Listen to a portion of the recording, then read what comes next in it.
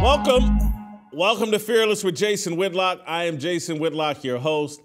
Happy Tuesday. Glad you're here. Awesome show. Steve Kim, Coach JB. We're going to talk some football, some NFL football. We're going to talk a little college football. We're going to have a fantastic show. I'll start with a fire starter about Nick Chubb, and then we'll transition into, I'm not done with Colorado State. I'm not done with Henry Blackburn and Deion Sanders and all of that. We'll do that with Steve Kim and Coach JB. Before I do anything, I want to tell you guys about how you can bank on yourself. Have you been told to max out your 401k? The Wall Street Casino loves to roll the dice with your hard-earned life savings. But the only thing Wall Street guarantees is that they will always get paid whether you win or lose. Thankfully, there's a better way to grow your nest egg. Bank on Yourself is a guaranteed and predictable way to grow your hard-earned money. This retirement plan alternative gives you 100% control of your money plus tax-free income in retirement. Bank on Yourself provides guaranteed predictable growth in retirement income with no luck, skill, or guesswork required. You'll know what your tax rate will be in retirement, 0 under current tax law, which protects you from the coming tax tsunami. You're also in control. Unlike 401ks or IRAs, with Bank on Yourself, you get access to your money for any purpose at any time with no questions asked and no government penalties or restrictions on how much income you can take or when you can take it. Now, get a free report with all the details on how Bank on Yourself's strategy adds guarantees, predictability, tax savings, and control to your financial plan. Just go to bankonyourself.com/fearless. That's bankonyourself.com/fearless. What could be more fearless than banking on yourself? Guys, support the sponsors that support us and bank on yourself. All right, let's get to this fire starter. Fixing the NFL's running back problem should be a top priority for Lloyd Howe, the new leader of the NFL Players Association. I doubt he'll fix it, though. NFL running backs are like black-on-black crime victims. No one really cares. The problem is paid public lip service, but there are no meaningful efforts to solve the diminishing value of players and the position that carried professional football for 70 years. I bring this up because of the gruesome knee injury Nick Chubb suffered Monday night. The Cleveland running back appeared to tear every ligament on a routine running play against the Pittsburgh Steelers. The contortion of Chubb's knee was so gross that ESPN appropriately chose not to show a replay of the injury. At age 27 and 6 years into his career, Nick Chubb is likely done as a high-profile, high-earning running back. What little future contract leverage Chubb had disappeared Monday night.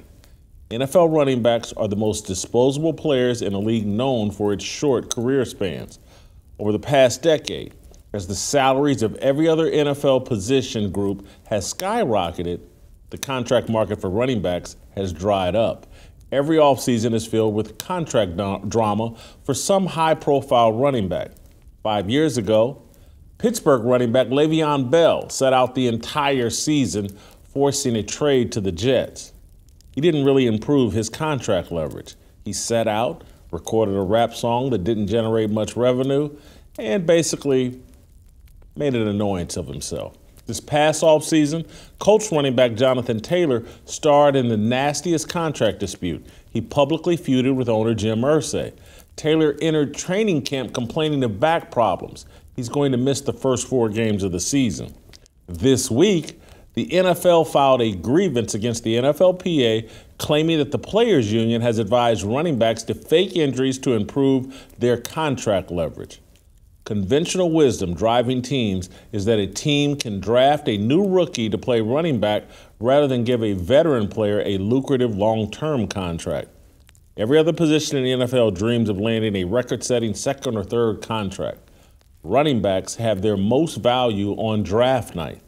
The problem is rookie contracts are tightly controlled by a wage scale. The NFLPA, under the boneheaded direction of former executive director DeMaurice Smith, pushed for the rookie wage scale. But the problems for NFL running backs runs deeper than the wage limitations.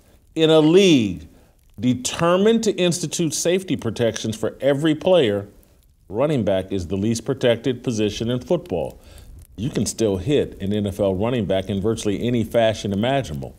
The league has implemented rules on where and when you can hit quarterbacks, receivers, long snappers, kickers, special teams players, and even defensive players. You can pretty much have your way with running backs. Defenders can lower their helmets and knock a running back into the middle of next week. No one cares. You have to ask permission to hit a quarterback. The most violent position on the football field is running back. The guys taking pay cuts are taking all the big hits. Should we be surprised that Nick Chubb, J.K. Dobbins are done for the season? Saquon Barkley will miss several weeks. Austin Eckler, Aaron Jones, and David Montgomery are banged up. Just think about the history of the NFL. Jim Thorpe, Bronco Nagurski, Steve Van Buren, Jim Brown, O.J. Simpson, Gale Sayers, and Walter Payton built professional football's popularity. They were the game's biggest stars. In the 1970s, Simpson and Payton were the highest paid players by far. Earl Campbell, Barry Sanders, Eric Dickerson, Emmitt Smith, and Marshall Faulk carried the torch.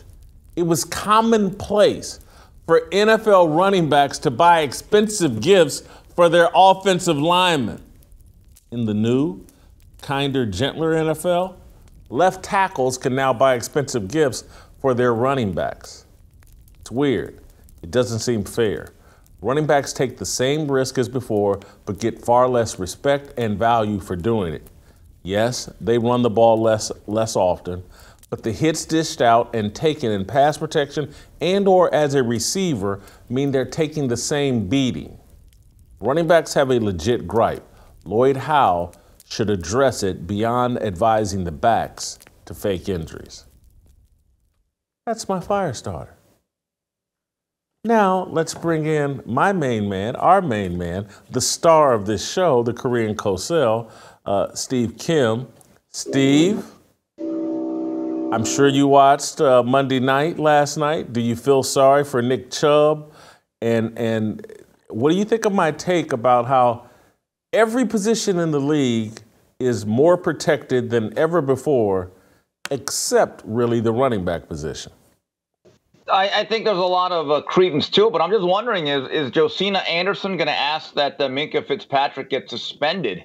Are there going to be cries from Keyshawn Johnson that there needs to be retribution? I mean, do we care about player safety? Do we care about cheap shots? Because, look, I understand football is a very physical, violent sport, but my view is that play right there, he went directly after the guy's knees. Where is the outrage? I hope he's not getting death threats. Let's not take it that far. But I think you're absolutely right. But again, the Players Association, boy, they must have the worst one. They've never had that Marvin Miller that's been able to see 20 years ahead, like for the Major League Baseball Association. And I'm not trying to be disrespectful of Gene Upshaw, because I know that the game's a little bit different in terms of the contract structure and the durability or the length of careers. But everything that the Players Association does, it seems to me, Jason, they can only look 5 minutes out in front of their own face, but they can never look at the ramifications 5, 10, 15 years. They always care about things that look shiny, but then every single time you come with the new collective bargaining, it's always about health insurance for players, medical benefits. And then even the salary wage scale has now worked to the detriment of specific players. So that to me is the deeper argument, is like, who in the world is leading these players in these collective bargaining agreements? And look, these guys know what they're getting into. They choose the game of football. Maybe they even choose their position.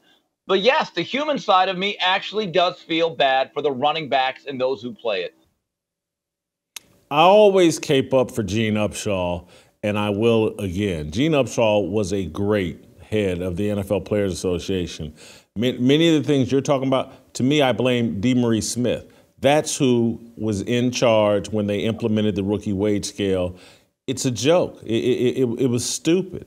I don't know how they got convinced, other than the media leads that organization around by its nose, and they never do what's in the best long-term interest of the game. They always do what's short-sighted, and including setting up Roger Goodell as the czar of discipline. The short-sighted decision that they made.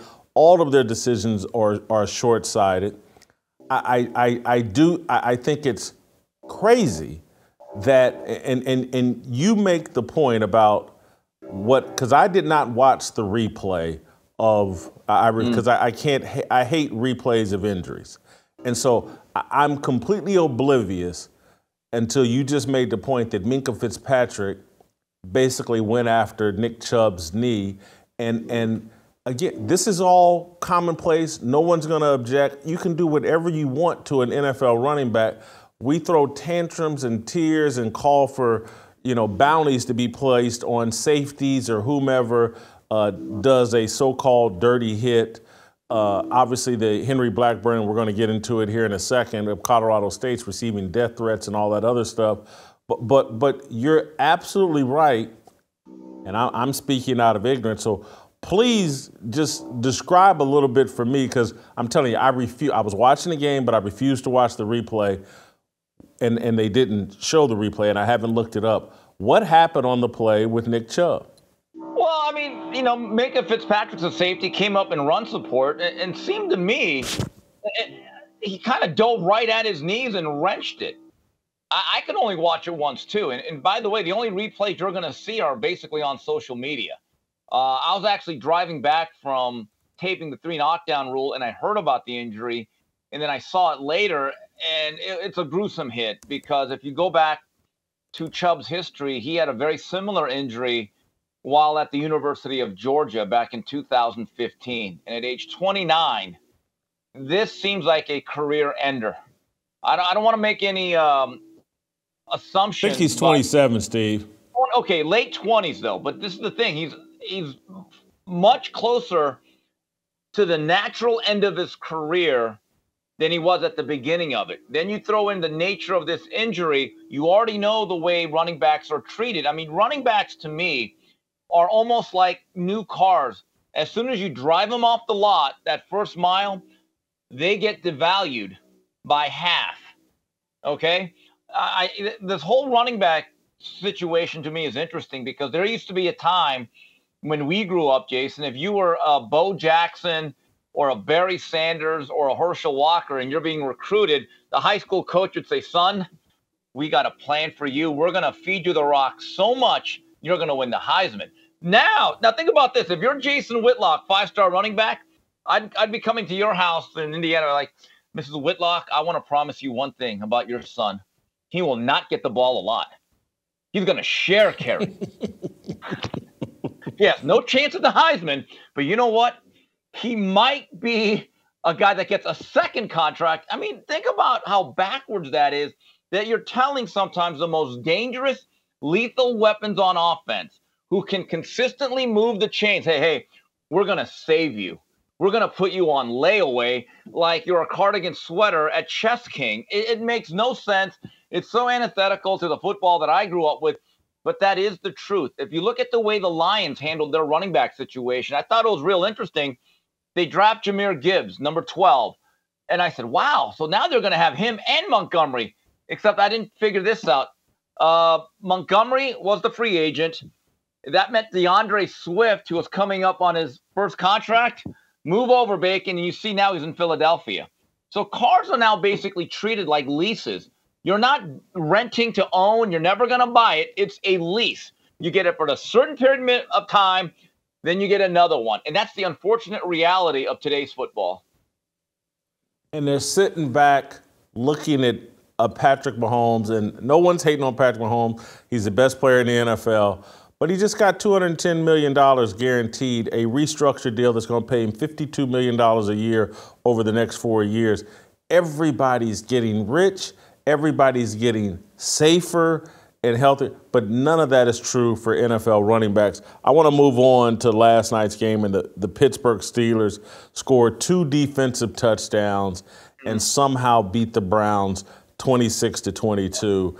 I can't figure out, Steve, if I'm more impressed with the resiliency of the Pittsburgh Steelers and that Mike Tomlin team and how they figure out ways to win, or like, man, the Cleveland Browns, how did they blow that game? Deshaun Watson, what's going on with him? Am I impressed with the Steelers figuring out a way to win, or am I disappointed with the start of Deshaun Watson to this season? Well, my sources tell me, and I have a lot of sources in the NFL. I'm the Asian Adam Schefter. I heard that Mike Tomlin gave out 2-game balls. One's to T.J. Watt for the sack record, and the other one he had delivered to Cleveland's locker room and Deshaun Watson. He gift wrapped that game. That is one of, people always talk about managing a game like it's such a pejorative. This is why you need game managers. All quarterbacks have to manage the game, or they will manage you into a loss. And his carelessness with the football directly led to that loss. That Browns locker room, I'm imagining, is already depressed because they lost one of their best players. But to lose a game of that nature, there must have been an incredible amount of side-eye given to that guy, Deshaun Watson. And I tweeted about this last night. It was only about 3-4 years ago, Jason, as he led the Texans to this big lead against the Chiefs, which they eventually got swamped at the end in the AFC Championship game. But I remember distinctly thinking, wow, Deshaun Watson's going to be one of the pillars of the league. He is the future franchise quarterback of the present for the Texans, and he's going to be a star. They're good. But then all of a sudden, look what happened, Jason. He started to try to run the franchise. It all became about everything but football. Social justice was a big key. He wanted to hire certain people, and he tried to become more than just an athlete. He's more than just an athlete to a point. He's not even a good quarterback. And now the Browns have an albatross because they made an incredibly reckless commitment towards him. And I don't know what they're going to do. I really don't, because you can make an argument that he's rusty after basically not playing for 2 years. You know what? The more and more I talk to people, and I got a couple of tweets, you can look at it this way. He's no longer the same guy after 2 years. It's not just rust. He willingly sat out his last year in Texans, and then his own actions got him suspended. I think there's a stark realization, Jason, this is what Deshaun Watson is now. All right, Steve, we're going to segue into a different conversation, or circle back to a conversation about Colorado State. I do want to tell the audience, though, there's construction going on outside Steve's apartment, and that may be what you're hearing in the background. We kept trying to figure it out, and Steve has informed us that there's some construction work in Koreatown. I don't know what you guys are doing to your rooftops in Koreatown, Steve, but anyway, that's what you're hearing in the background. Steve, I want to move on to what's going on with Henry Blackburn, the safety for Colorado State, put the hit on Travis Hunter, apparently hurt Travis Hunter. The kid's been receiving death threats. People have hunted down telephone numbers and email addresses and home addresses of people in his family. There's clearly a target on his back, and this goes along with my view of just like how protective and over the top the passion is for Deion Sanders and the Colorado football team, and people, all these casual fans that either don't understand football or are caught up in this environment where the media has demonized this kid at an unfair level, in my view. I felt like, yes, the hit was late. Yes, it deserved a flag. No, I wouldn't have had a problem had they tossed him out of the game. But what the kid did is typical football. And those type hits have been going on in football forever. And now we've reached this point because of social media. Everybody feels like, hey, let's blame, let's target, and particularly, I'm not sure if this kid was a black safety, if this thing would be going on at the level that it is. But since he's a white guy, it seems to be open season on him. What do you think about the reaction and what, in my view, the overreaction to Henry Blackburn's hit on Travis Hunter? Unfortunately, it does not surprise me. This is par for the course in today's society and culture. But I do have a question for those fine people engaging in such activities. If you saw a social media video of someone committing a crime, violent or otherwise, or some type of theft or vandalism, and you knew who that person was, would you dox them like you would this kid? I think that has to be asked. Or so you're more outraged by something that happens on a field of athletic play than a lot of the crime that you see. Can we be honest about this? They probably wouldn't. I find that fascinating on many levels. Well, they know there can be no retribution by Henry Blackburn.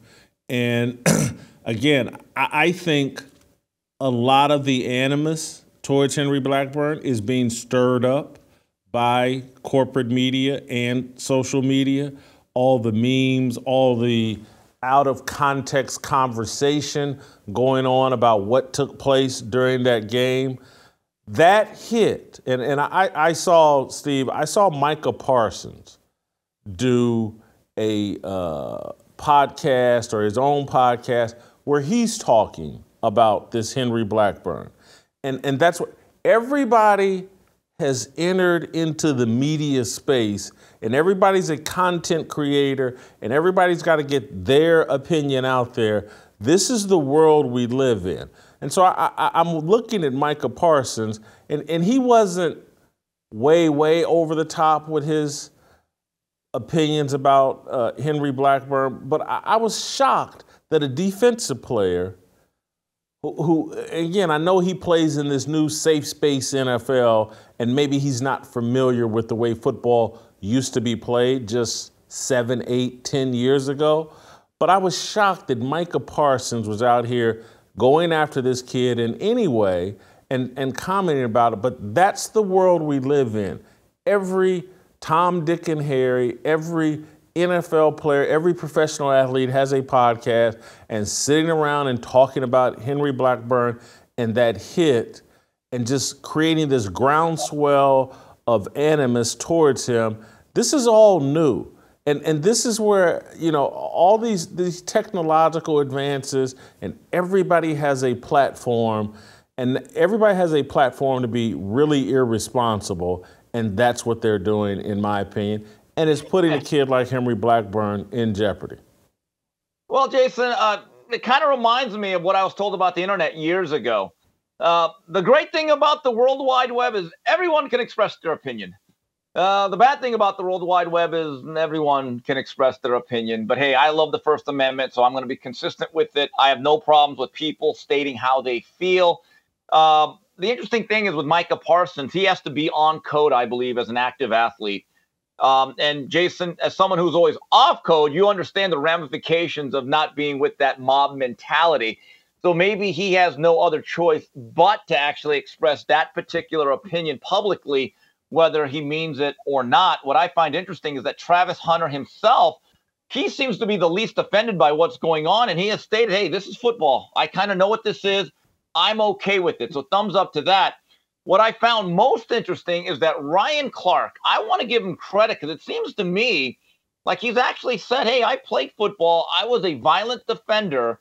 I've been in that mindset, and I probably engage in activities like that. I found that to be incredibly and refreshingly honest. Well, and trust me, I thought about Ryan Clark this morning and felt like he's boxed in because there's so much video of him playing safety for the Pittsburgh Steelers that he has no choice, because if he says something the opposite, there's going to be video say, oh, okay, Ryan, explain this. And so I'll give him credit. But I agree with you. The person that deserves the most credit is Travis Hunter. He's the most responsible person here. I want to read his full quote. He did a live stream. You referenced it, but I want to read his full quote. You know, it's football at the end of the day, he started saying. And then he said, stuff like that is going to happen, so I just stay humble. He did what he was supposed to do. It's football. something as bad is going to happen on the field sooner or later. You've just got to get up and fight again. That's what I try to do, get up and fight. Good thing the doctors stopped me, because if there were no doctors there, I would have still been out there playing, but I'm thankful for everybody that helped me. Now, I'm going to pick up, I love this kid's comments. He seems to be showing some self-awareness, because there's a couple things he knows. He was out in pregame. He and that whole team talking smack, amping up everybody on both sides of the ball. He also knows that he's been playing both ways for 2 straight weeks, and possibly came into the game a little bit banged up. That's why he's not crying and blame and pointing fingers and all that. I give Travis Hunter a lot of credit. I give Ryan Clark some credit for some self-awareness, but there are a lot of people that just need to shut up and quit running their mouth, because anybody that's watched football for any length of time, just like I talked about yesterday, we've seen these types of hits, and we've seen the attitude that Colorado State played with when amped up with a team that has been as arrogant and as outspoken and as in your face as the Colorado football team, and Deion's son flashing gold chains and watches and taunting people, and the whole I'm better than you mentality coming from Colorado. All of that stuff has contributed to what happened to Travis Hunter and the style of football game we saw. So, Steve, I great job. Thank you for reminding me of what Travis Hunter said. He has been, so far, the most mature person in the aftermath of that injury. I want to move on to one other point that you have consistently made about Deion and college football. You know, they set records. That's the highest rated game on ESPN this weekend. I think the 5th highest rated game in the college football game in the history of ESPN. The thing kicked off at 10 p.m. Eastern time. It went until 1 and 2 in the morning and still set all kinds of records. The power of Deion and the hype he's brought to college football is pretty amazing. It gives new meaning to the term prime time. It really does. I remember when this game, when this rivalry was at its highest ebb, it was Sonny Lubick and Gary Barnett were leading the programs. If I recall correctly, in the 2000s, when Colorado State had their most success, this game would always be on like a Thursday or a Friday night to itself, on like a Fox Sports regional type of thing. And I'd watch it because it was early season. It was the only game on. And it was kind of a regional rivalry. This game became a national event. It was trending. Like I told you, as soon as William Zepeda scored his knockout, I slammed my laptop and I drove and I went all Asian driver. I hope no one got hurt. Anyone I cut off, I'm sorry. I apologize. I was really into this ball game. And this is the issue. With Colorado, they are now a thing, and we talked about it yesterday. They have to understand that comes at a price. Now you are a target. You are now everyone's biggest game. You're no longer that 111 team that people are going to overlook. But this is what I really do like about Deion Sanders' involvement in college football. In an era when we have lost rivalries, lost emotions, the game does not seem to mean as much. It makes you care. And this particular weekend, Jason, I believe is one of the best weekends of college football I think we're ever going to see. There's like 8 or 9 really good games that I will be focusing in on. Trust me, I will find a way to watch them all at once because that's what I do, okay? It's going to be Football Palooza once again at Coach JB's house, and one of the screens will absolutely be dedicated to Colorado, Oregon. There's no, I don't care what other game is on, but one of the 3-4 big screens will be on that particular game. Why? Because we care. Because Deion has made Colorado relevant. He's made them important. And him and Lanning obviously have some underlying tension, which is a little bit different than with Jay Norvell. I cannot wait to watch Colorado, Oregon. and quite frankly, probably to see how the rest of the year plays out for the Buffaloes. Dude, I think you may have baited me into hopping on an airplane. Oh, come on down. And JB's coming on after you. I got to find out what he's cooking. I'm this close to hopping on the airplane and checking out some Saturday football. My cholesterol will be twice as high as it is on Sunday morning than it was today. I'm going to have hardened arteries all up and down the old ticker, and I'm going to enjoy it. I'm actually going to get there at 9 o'clock in the morning, which means I got to leave here at about, 7:45, starting with Florida State Clemson at Death Valley, and then all the games all throughout the night, UCLA, Utah, Wazoo, Oregon State, obviously, Miami Temple, the main event. Every other game takes a backseat to that. But the other games, I'm just telling you, it's going Notre Dame against Ohio State. Jason, come on down. You got air miles. Come on. Yeah, come on. I'm looking to see what time Ball State kicks off and whether or not JB's got a TV that can be dedicated to my Cardinals. You might even open up the theater. Here's a nice theater. We can make that the Ball State Theater. We can do that for you. I'll make a few calls. I got sources. Yeah, we play Georgia Southern at 1 p.m. Central Time. At 1 p.m. Yeah, and that's on ESPN Plus. But I may last thing very quickly because I got to get to JB. Don't you think Jay Norville deserves a little credit for those ratings? His pregame comments. You know what Jay Norvell was? He was like the Bobby the Brain Heenan or Mouth of the South. He was like that wrestling heel manager, classy Freddie Blassie. He flat out said, man, those Colorado guys are a bunch of pencil neck geeks. I mean, as soon as he said that and the fact he didn't back off and he was so bold about it, and then he had his players, Jason, they weren't just dogs, they were Dobermans. Look, say what you want about their tactics. You can call it dirty, Jason. I thought it was one of the most inspiring performances I've ever seen. It's really too bad, though. They didn't quite play smart enough to actually pull off the victory. But, yes, Norvell deserves credit. Cosell, I got to let you go. We got to get to JB. Thank you. I got to find out what's on the menu. Let me look at some flights here. All right, before we get to JB, Samaritan Ministries, tired of someone else telling you where to go when you have a medical need? Are you ready to take control of your health care? Samaritan Ministries could be the solution you're looking for. They connect hundreds of thousands of Christians across the nation who come together through prayer, encouragement, and financial support when a medical need arises. It's not insurance, and you're not limited by restrictive networks. Say you have a medical need.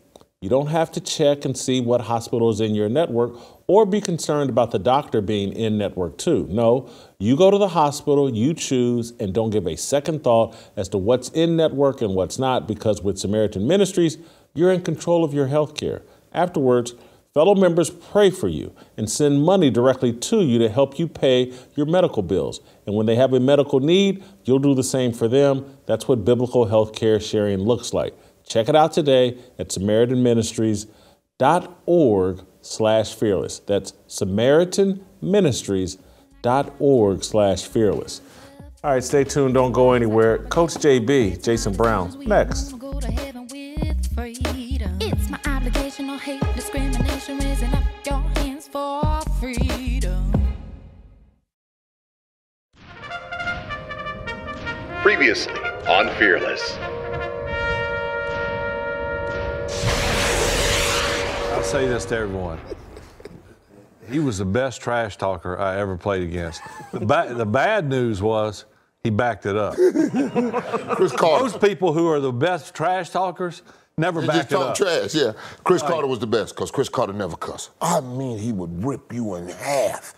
And, I mean, not one mild word out of his mouth. Is that possible? Yes. Chris Carter is the master of it. I watched him tell one of my teammates one time, he said, man, how long you been in the league? And I'm thinking in my mind, do not talk to him. Please, Jesus, do not talk to him. This is the Jedi mind trick. You about to fall in the trap. Don't do it. 10 years, dog. I'm like, oh, my God. He said, don't you think it's about time for you to take advantage of the dinner program and get that there fixed? So now my teammate turns and looks at me, and I got him. I told you don't talk to him.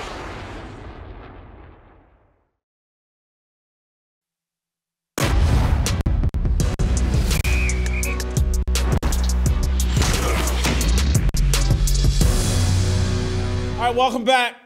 Let's roll out to Los Angeles again and bring in Coach JB, Jason Brown from Last Chance U.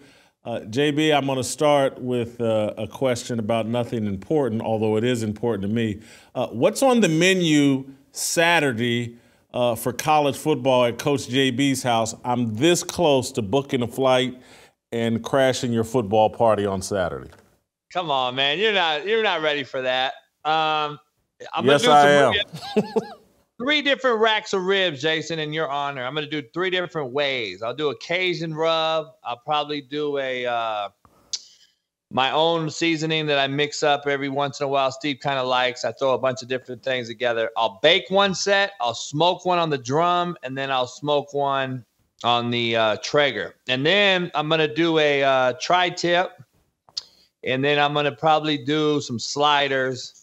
And then my incredible nachos, chicken nachos with everything on it to start with. And then I'm going to have some chocolate chip cookies. You know what I mean? That's my fattening weekend. I only eat cookies every so often, Jason. So I'll have those as hors d'oeuvres. But I will have veggies, too. I have veggies. I might have some shrimp. I do it all, Jason. I know. And so if I fly into LAX, how far am I? What's my drive to your house? Now, fly into Ontario. I wonder if they do direct. Yeah, they do. They do. They do it all the time. Fly into Ontario. You're 25 minutes from me. Ontario. Yeah, don't go to Canada either. Yeah, I know. That's what everything's showing up as Canada when I look. What's the code on that arrow? I'll get it after the show. Yeah, ONT. Should be ONT, Ontario, Cali. Yeah. Found it. So listen, I want to start with Coach Prime and Colorado. They almost lost to Colorado State, as I predicted. I want to play you this clip of Deion not knowing who his starting center is, and how commonplace is this for a head coach? Let's watch the clip. Can you talk about Hank Zelinkas? He was a true freshman that got to start today at center. Hank Zelinkas. Oh, I'm sorry. I'm thinking Hank. Yeah, he got to start as a true freshman today at center. Can you talk about him? It's hard. I was watching how everything flowed. I haven't watched film to see how he really performed, but he stepped up, and that's what this business is a next man up type of business. So I'm proud that he stepped up. I haven't watched the game film to really give you a true evaluation on how he did. Your thought is that something or nothing? Does Deion know who his starting center is? Could he pick him out in the police lineup? All right, I like to give you devil's advocate here, all right? There's two things here. There's a lot to dive into today on this, but let me break this down.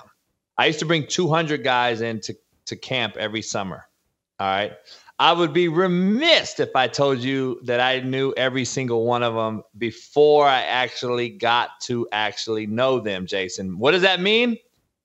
I used to say, you got to do something for me to remember your damn name. And that usually is something good. So, having said that, this is a mercenary business now. It's no longer, recruit the kid for 4 years, play for me for 4 years. He brought in a whole new roster. It doesn't shock me one bit that he doesn't know who that guy is. Now, I would find it hard to believe you don't know who it is when he's protecting your son. That's the part that I'm confused about.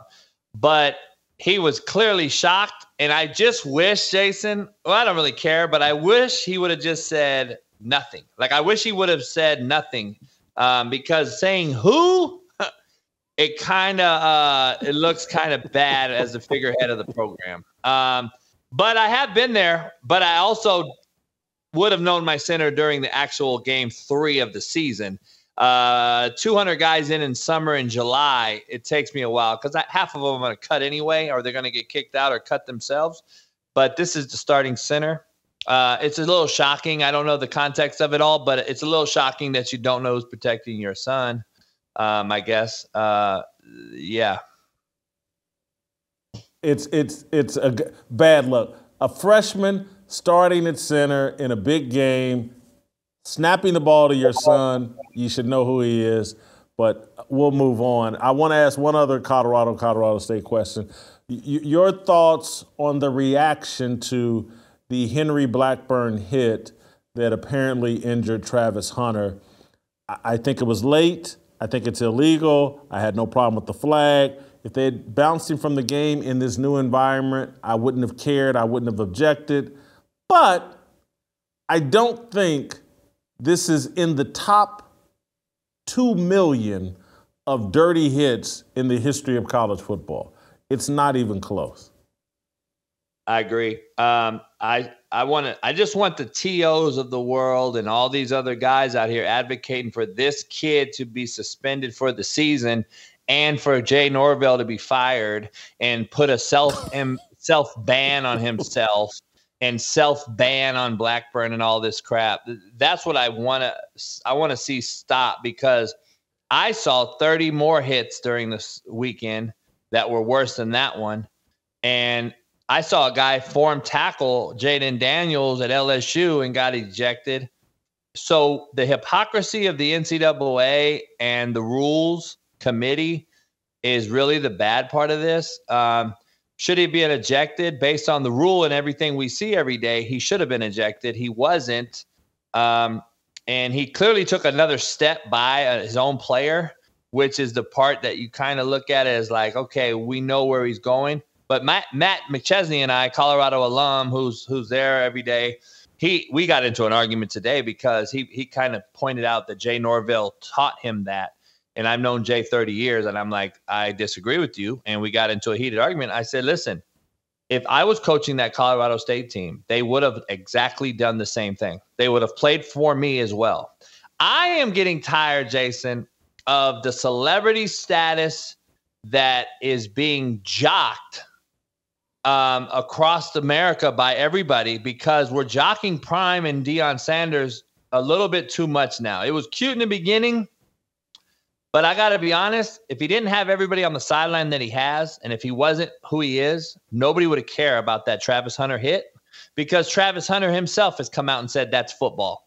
Because Travis Hunter knows he instigated the whole thing, starting it in pregame. So, like, no one's bringing that up either. But what I want to bring up more importantly, Jason, and I please want your audience to hear this, when is someone going to say, hey, man, I get that Prime has buy-in from his players. I've said it on your show, Jason. When is someone going to say, well, damn, Jay Norvell has buy-in too, it looks like, contrary to belief, because they sure showed up and they wanted to smoke. And it wasn't no backing down. And those players played for their head coach. And it was evident. It was really evident. And I want to know why is that such a bad thing? If animosity, Jason, creates games like that, which is the best football game of the season so far, then we need to have more animosity out there, because we need to see better football. And that was a great game. And I'm tired of seeing this soft football. Like, football is meant to be violent. I thought it was a compelling game with high stakes, and that's different than what they've reduced the stakes. No one takes anything personal. Again, that was like, hey, we're not exchanging jerseys afterwards. We don't like each other, and we'll see you next year. I like compelling. Got it. That's what don't think it was greatly played. Any game that had, I think Colorado State had 18 penalties and Colorado had 10. Wow. It was very sloppy. It was very Jason, sloppy. Let me ask you this. Your rivalry, Ball State, how many rivalry games were you in that were just super clean and nice? Like, there's going to be none. It's high penalty, Indiana right? State was our big rivalry. Yeah, and we had a big brawl at the Hoosier Dome between us and Indiana State, I believe, in 1987. And it's high. It's usually high flagged. I mean, it is what it is. It's usually that emotion, adrenaline. So I didn't expect a clean game, but I'm going to tell you right now, the 9 personal fouls is a direct correlation of buy-in by Jay Norville and that staff. Like, they are bought in because they were playing with high energy and they did not want to let their head coach Jay Norville down, Jason. And people need to bring that up more than just be on Prime side on this. No question. JB, I want to move on to last night's game. Deshaun Watson in the NFL is off to a very slow start. I cost him that game with a fumble. The pick 6, I don't really blame on him. I blame on the receiver. But the fumble late, and he's just not playing at a high level. Do we think he's ever going to return to superstar status like the perception was when he was in Houston? No, I don't. I want to know if can I be Coach Prime today? I got receipts. I think I'm on this show saying that he'll never be the same because when you have all these allegations, assumptions, presumptions, and all these different things that are out there over you, you can never live freely unless you didn't do it. And then you could say, screw the world. But I haven't seen him do that. I haven't seen any players that played with them at Clemson come out and say this guy's being wrongfully accused. I haven't seen any of his coaches say it. It's crazy. Nobody brings that up. But anyway, no, he'll never be the same. I've said it on your show. I've said it on 1,000 shows. I said it on my show 2 years ago. He's done. He's never going to be the same. You overpaid. You got cooked. Cleveland Browns are going to be set back for a long time. He looks atrocious, just like all the rest of the quarterbacks in the NFL look right now. It is the worst I've ever seen it. I'm going to continue to stand on the hill. The quarterback play is just getting worse and worse, and it's just crazy. Those 2 games last night were the 2 worst football games I've seen in a long time, and it just keeps getting worse. I'm thinking, dang, is it going to get better or what? Pickett is as bad as it gets. He had 1 pass to Pickens over the middle that obviously gave him some yards, but with that offense, the Steelers are done. Like, football's bad. It is what it is. I do not like football anymore. Smitty told me that today, and I agree with him. Steve Kim, I said, screw it. Football's bad. I'm not going to like it anymore, I guess. I'll be that guy. But football's bad. Jason, are you I got to be honest. He brought up a point. TJ Watt breaks the record in 7 years. I wasn't impressed. Steve Kim kind of fared with me on this one. I'm like, it's not as impressive as Harrison, who he broke. It's not as impressive. We are in a jersey swap era, Jason. We are allowing this guy to do what he does. There's no more nastiness. We used to say, Jason, guess what? TJ Watt has an opportunity to break the record tonight. And I would MF them to up and down. He's not breaking the record on us tonight. You think that's being said anymore? Hell no. It's a friendly jersey swap era. I'm so tired of it. I'm not impressed with a 7-year breaking the record. I'm sorry. I'm not going to disrespect it. He's a great player. To see he and his brother play at such a high level and do it consistently is impressive. Do they need to, I remember James Harrison won a Super Bowl. And so do I put TJ Watt's a really good player. Is he great. On the same level as James Harrison? I'm not sure. I'll have to think about that, JB. Let me move on to another one that I want your take on, because you talk about bad quarterback play. One guy that's actually playing well is Baker Mayfield, surprisingly, off to a 2-0 start with the Tampa Bay Buccaneers.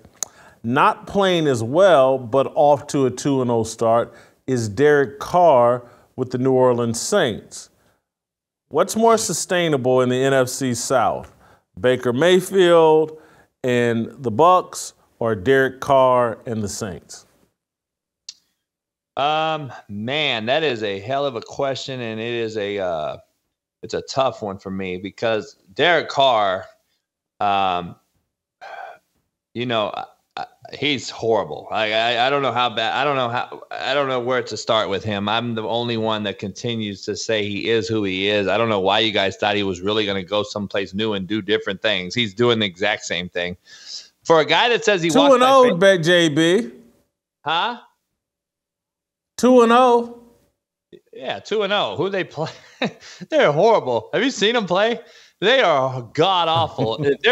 By the way, I think I said it on my show, if not yours. They play 0 quarterbacks of any type of star-studdedness at all until week 14. They could literally be in the worst division in football. They could literally be, you know, they could win 10 games because they don't play anybody, like quarterback-wise, as far as a quarterback on the other side of the ball that can move the ball against that defense, because they have a great defense. Dennis Allen's got a great defense there. Offensively, they're bad. Kamara, first 3 games is out. He'll be back at game 4, but he's going to help out a little bit. But Derek Carr is who he is, Jason. He is who he is. They have an aging wideout. Who's Baker Mayfield? Who's Baker Mayfield then? But guess what? Mike Evans is playing for some money. Mike Evans looks like he's one of the top 5 wideouts in football right now. Again, he's got a chip on his shoulder. And I think they have a great defense as well. But Baker's movie will show rerun again. We'll be watching the same movie here real shortly, and we'll be wanting refunds. Trust me, you'll be wanting a refund. He is who he is. He's not going to just shock us and go 12-0. He is who he is. Football's bad, Jason. The quarterback play is atrocious. If we're debating who's better, Derek Carr or Baker Mayfield, just let that sink in. Not better. What's going to be more sustainable? Who's going to finish with a better record? Sounds like you think New Orleans is going to finish with a better record than Tampa based on schedule. Yeah, I like their defense a little better, and based on their schedule, they're not going to play any real formidable quarterback until week 14 or so. They don't really play any quarterback that's worth anything until late in the year. I have Atlanta winning that division, though, by the way. I think Arthur Smith's really good. I love Bijan as the rookie of the year. I love Atlanta. I'm not huge on the quarterback Ritter, but I do love Atlanta and Arthur Smith. I called the Green Bay game last week that I thought they would win that. They did. They got it done on a pick 'em. But I like Atlanta in the division. I just think it's a bad football division. But New Orleans has a shot to be much better, higher sustainable than that Baker Mayfield movie we've seen over and over. I was going to ask you about Mel Tucker, but I don't have time. So I want you to, based on my research here, I need to fly into LAX. How far is that drive from LAX? 55 an hour, no traffic. I can do that. All you got to do is get with a car service. Steve will pick you up and drive you with him because he lives right by LAX. Yeah. Coordinate, I'm not a big fan of Steve's car, just to be quite honest with you. What does he have? Still drive the same car. I don't know what I think it starts with Han. And I think it may end with Die, but I can't. This is not a Yugo. I'm not, but I'll have to ask him. Maybe I got to find out what he's doing with this money I'm paying him, and Mario Lopez is paying, because he ain't spending on a car. By the way, Urban Meyer to Michigan State. Let that resonate. Urban Meyer to Michigan State. That's interesting. And so if I come, there's 3 different styles of ribs on the menu and a TV dedicated to the Ball State-Georgia Southern game. Smitty said he wants to come watch that game. I said, who's going to watch that game? We can put that up on our phone. But, yeah, we'll have it. I got 11 TVs, Jason. I got a 95-inch. I got a 140-inch. I got 9 TVs in the bar. You're going to have plenty of room, where to go. Plus. JB, I think I'm going to be there. Don't be shocked. I think I'm going to be there. Thank you, JB. We'll play some tomorrow, and we'll see you tomorrow. No negotiation, my sister, no relation. We all just wanna have freedom. Sitting on the corner, never been alone. I'll break my back for freedom. Blessed, we are living, get back. We are receiving, all deceiving. We all wanna be free. We want freedom. I wanna be.